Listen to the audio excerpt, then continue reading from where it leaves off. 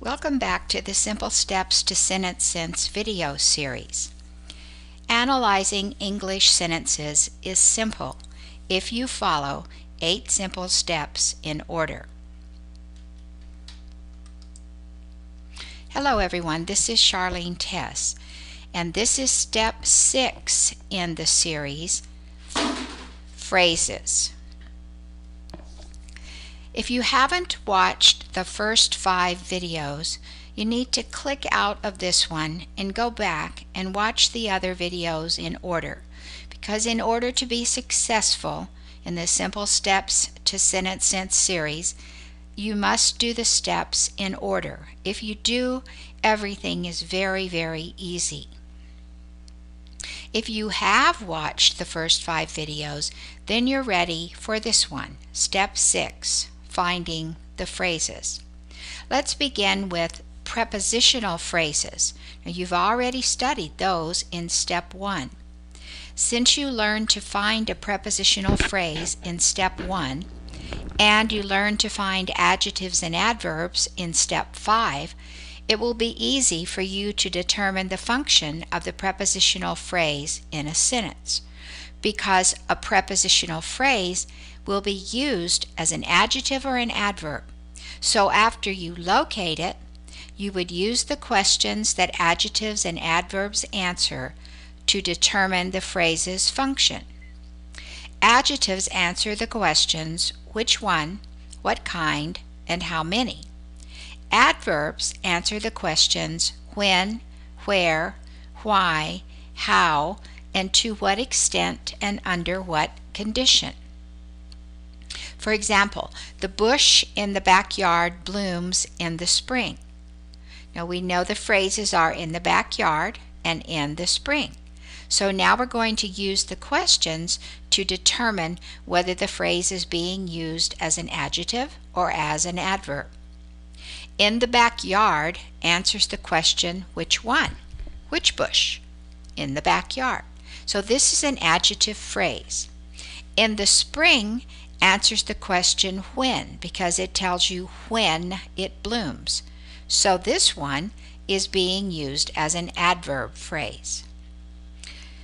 Verbal phrases are phrases that contain verbs. And besides the prepositional phrase, these are 3 other types of phrases that you might find in a sentence.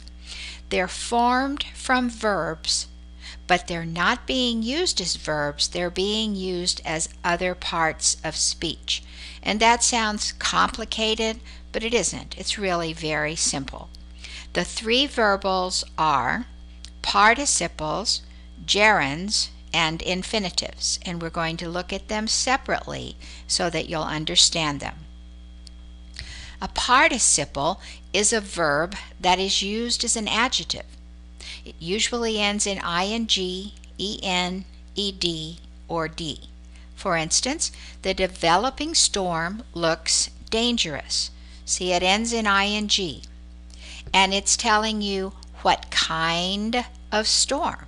So developing is an adjective. But it's not an ordinary adjective because it's made from a verb. All right, now here's an example of a participial phrase. The storm, developing rapidly, looks dangerous. This participial phrase that modifies storm is made up of the participle, developing, and the adverb, rapidly.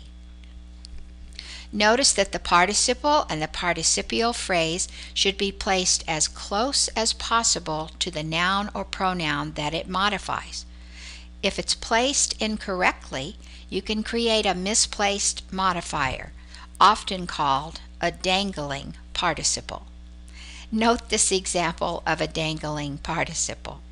Nailed to the tree, I saw the no trespassing sign. Obviously, that could be very painful. Now, the way that you would correct this would be to put the participial phrase nailed to the tree right after the word sign, because that's what it modifies. I saw the no trespassing sign nailed to the tree. So that time it makes sense. Instead of I being nailed to the tree, the sign is nailed to the tree. If you're using participles in your writing, always check to be sure that you haven't created some kind of a strange or funny picture. The second type of verbal phrase is called a gerund. A gerund is a verb that is used as a noun, and it always ends in ing, so it's pretty easy to find it. A gerund will function in the sentence just as a noun does, and it may be used as the subject, the direct object, the indirect object, the predicate nominative, or the object of the preposition. A gerund phrase may contain a gerund, modifiers, prepositional phrases, or an object of the gerund. For example, skating is my hobby. Skating is the gerund and it's used as the subject, because if you said, "What is my hobby?" the answer is skating. She enjoys singing in the choir. She enjoys what? Singing in the choir is a gerund phrase that's used as the direct object.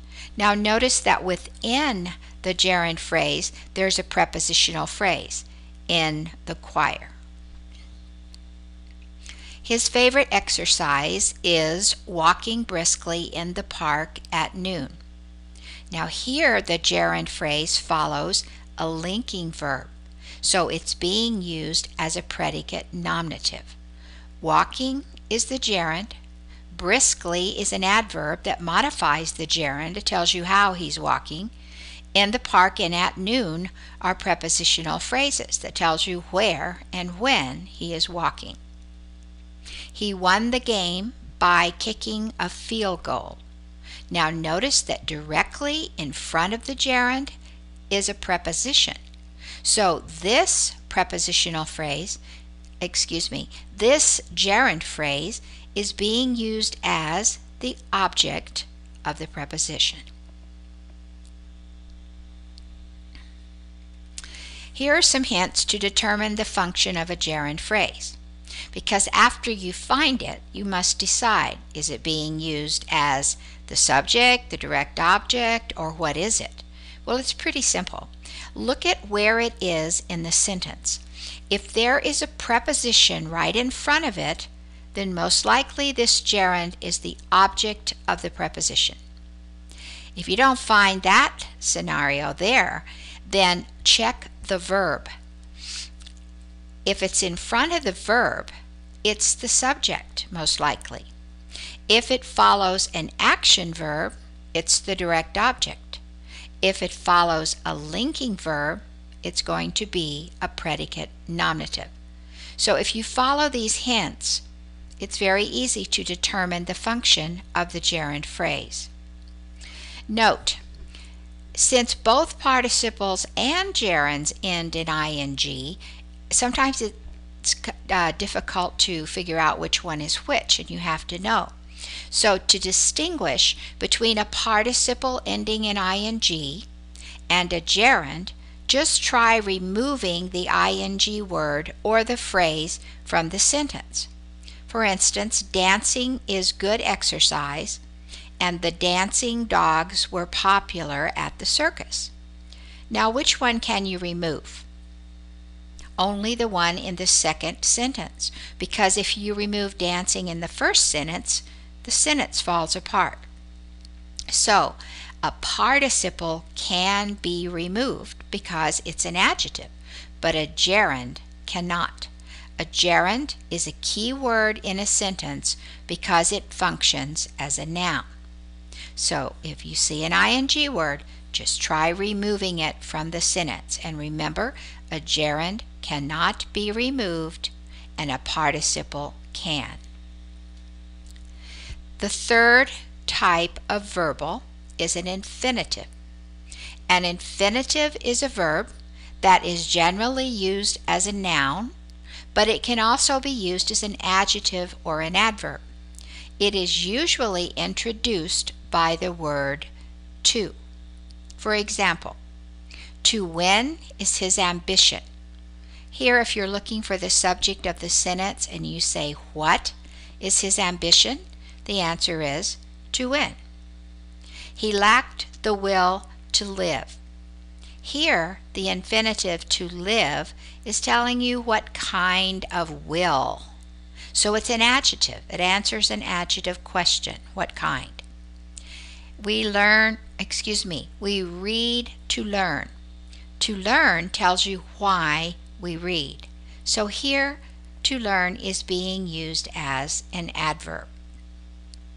Sometimes the word to is understood or implied.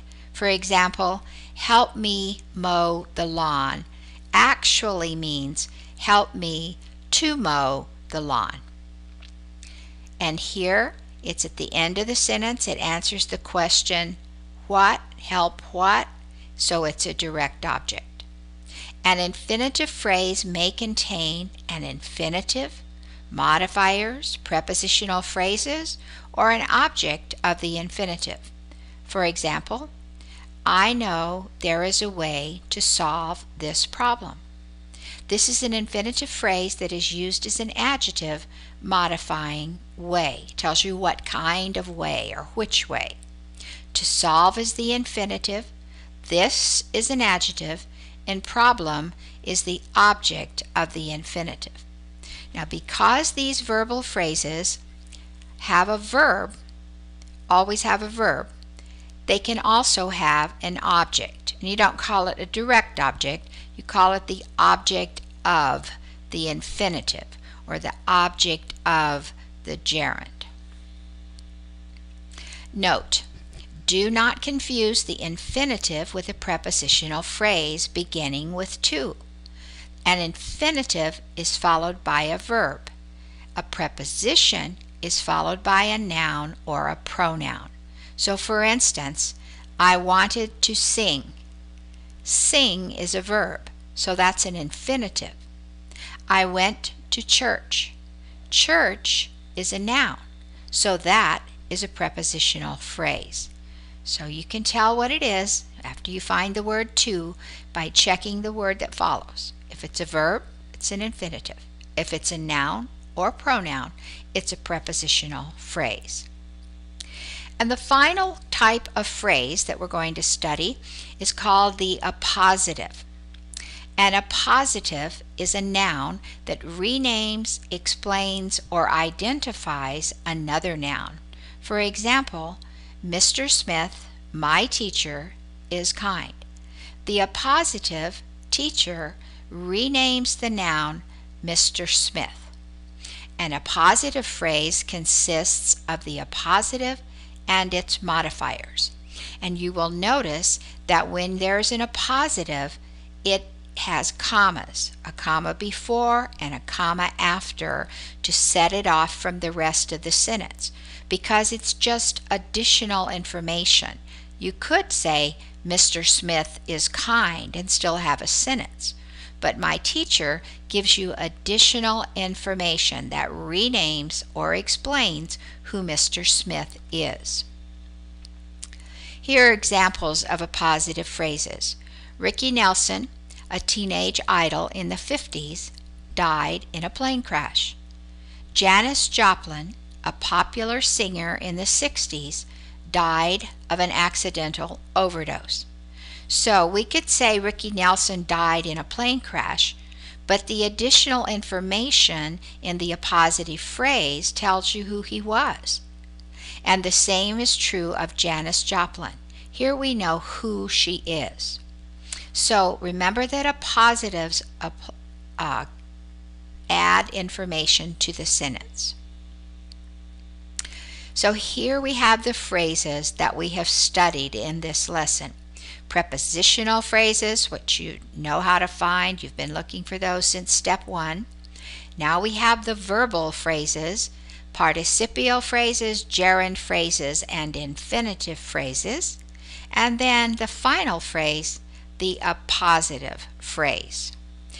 All of them are easy to find and easy to work with now that you know what you know about them. If you want to practice this step and learn even more about phrases, just visit my store at teacherspayteachers.com or just Google my name to find my books.